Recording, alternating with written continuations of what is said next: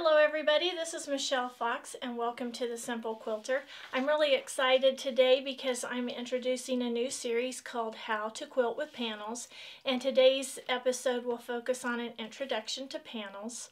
Now, fabric designers have been creating panels for years, but you see them more and more, and with the digital printing they are just so attractive.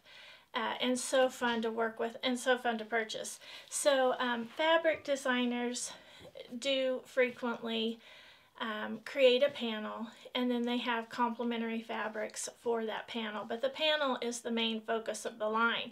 Now, that doesn't mean that you have to use their complementary fabrics. You can use fabrics from your stash, and you can certainly use their complementary fabrics and never use their panel. So that's really just up to you. So as I've been learning more and more about panels, I wondered what the difference between cheater's cloth was and fabric panels. And I don't know that I just saw this specifically in writing, but this is what I gathered from what I have read. A cheater's cloth, I remember my mother using cheater's cloth, and a cheater's cloth was like just bolts, was just fabric on the bolts like what we see now. That fabric was designed so that people didn't have to do the piecework or the applique. They could simply buy the cloth, quilt it, and it would look like a quilt, and that was designed to be an entire quilt. Now, fabric panels are, to me, are specific artwork that you use to make a quilt, and it will have corresponding motifs that you can use on that panel, and that's how I see the difference in those. Now, originally panels were typically 24 or 36 inches, but now with the digital printing there are so many different sizes. There are huge ones that can be used as an entire quilt. So you're just going to have to see what size you'd like. Now, you might think, well, how do I select a panel? Now, for me, I purchase whatever panel I like, and I've purchased a lot of panels. But if you're going to make a bed-size quilt, then you're going to need to purchase more than, just one panel, because panels can be used to make bed quilts, lap quilts, baby quilts. They can be used to make table runners, wall hangings, placemats, mug rugs, aprons, pillows, all kinds of things. So you may need to know a little bit what you want to do with it, or I just purchase them. If I like it, I purchase it. If I think it's going to make a cute quilt or a wall hanging or a big throw, whatever, I just purchase those, and then I will decide later what to do with them. Now, when you're using panels, the only limiting factor in using a panel to make a quilt is basically your imagination, because there are truly no set rules for making panels. You can just do all kinds of things with panels. Now, some panels were designed to be used whole, and other panels are designed to in parts so that you can cut those parts up and create your own setting. So in this series, we're going to be starting with the basics, and again, this today is just the intro to panels, and then we're going to build on the basics and make more complicated settings and layouts for quilt panels. What I want to do next is show you projects that I've made throughout my years of quilting and some of the quilts that I've made, and then I want to show you some of the panels that were in my stash and some that I've purchased recently, and then I have a couple of resources that I'll share with you at the end that you may decide you want to use to help you as you're learning to use panels in your quilt making. The two panels behind me are just panels that were just quilted. There's no borders added to them. My mother used to love to do hand stitching, and she loved to use the panels or cheater's cloth. And so I would put these small projects together, and she really loved hand quilting them. And here are the first two. Now this looks like it's been pieced, but it's not. And these are really older panels, and they're both a Christmas theme.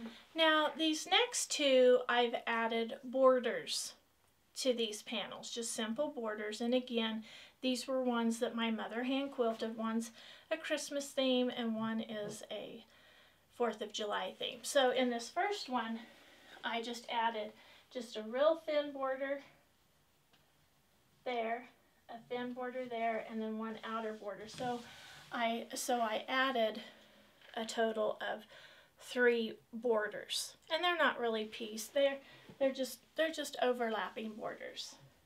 And then in this one, I added a small accent border, and then I did a pieced border. Okay, now this is a project that I made clear back in 1999, but it's really pretty neat because when you use piece blocks like these, it's timeless, and Americana always appears timeless to me. I guess that's just my opinion, but here's an example. I have the panel still, and I found it when I was cleaning out my quilt room, so that was kind of fun. And I hope to use these to make another similar little runner. This goes on our fireplace, and I just really love it. And again, it's just 2-piece blocks, and I think it would be fun to use my flying geese ruler to make some stars and try to make some more of these because they're just so neat. And I just love the panels. Okay, now this is an example of just a panel that had borders added, and then these were just little smaller panels within the bigger panel that I cut out to use with the border. Now many fabric designers will have free patterns when they release a panel, and this was a free pattern, and I actually made 2 of these quilts. I made one for my son, who is a full-time firefighter, and one for my husband, who is a volunteer firefighter. So they each have one of these.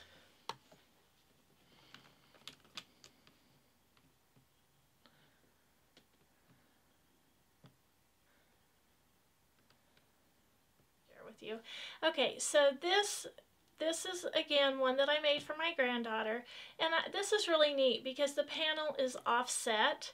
Now I had a pattern that I used to make this, and I can't find the pattern. I must have given it to somebody, but I wish I hadn't given it to somebody else because I could have used this for any panel that had similar dimensions. So if you find a pattern and it goes with a specific line, just remember that you can use that pattern again with other panels. So, okay, so here's this one.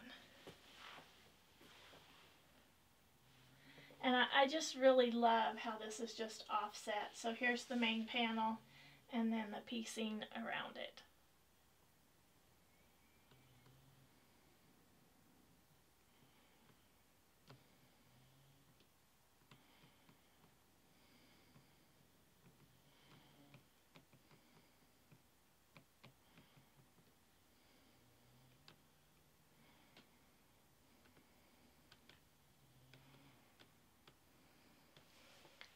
Okay, now this is another one of my favorites.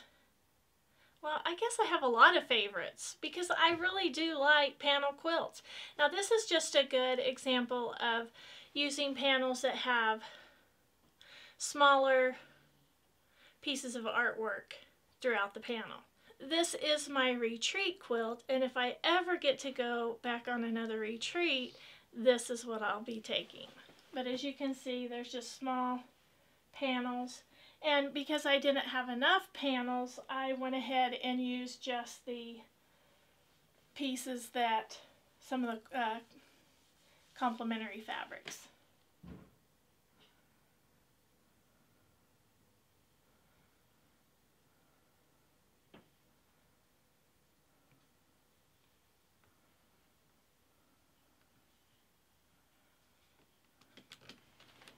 Okay, so these two panels are for my stash, and I just wanted to show you or give you an example of ones that you can, panels where you can cut apart the individual pieces. Now this is 24 inches, but it's positioned horizontally. This one's 24 inches, but it's positioned vertically. And you could just add borders to both of these if you wanted, but you could also cut them apart. You could even use this little piece.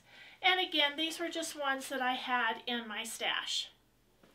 Now this is a nice example of a quilt panel that's really really designed to be used as a whole piece within additional borders and things put on the outside, but it's not really designed to be cut up into small pieces unless you're doing like the window effect. Okay, now here is a recent panel I purchased, and this was really just within the past couple of months, and I just love this. This is a vintage looking fishing panel, and my husband and son are both avid fly fishermen, so I showed this to my husband. He's like, oh, you got to get that. So I actually got two of these, but I just love the vintage look, and I got this one off Etsy. And I'm not going to cut it up. You could probably cut it up, but I'm not going to cut up this panel.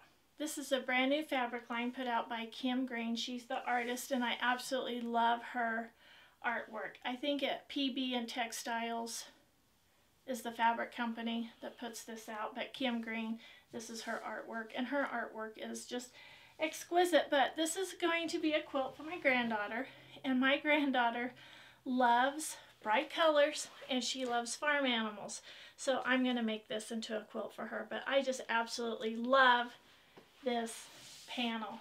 Now this is a newer panel put out by Sweetwater, and this is a canvas panel. Now I'm going to have to do some more information gathering on how to use these, because I make quilts that are going to be washed and used a lot, and so I want to be sure that if I pair this with regular 100% cotton fabric, that I don't have to worry about shrinkages or differences in the fabrics. But again, this is put out by Sweetwater. Now these are the last two panels I want to show you. These are put out by Moda, and the designer is Zen Chic. And these are linen panels. So again, I have to do some more information gathering about how to use these, since they're going to be quilts that will be being washed. So the next thing are two books. One is called Learn to Quilt with Panels, and I bought this just recently at one of our local quilt shops, and this is just a great resource, especially if you're a beginner quilter. I just really like this one. I think this is a great one for beginners. The other one is called Panel Play, and this one is put out by Barbara Becker. These are both available on Amazon, and the links will be below. Now this is good for beginners too, but it also has quilts that have a little bit more difficult design. But both of these are great resources, and both of them have lots of ideas for quilt layouts or settings for panels.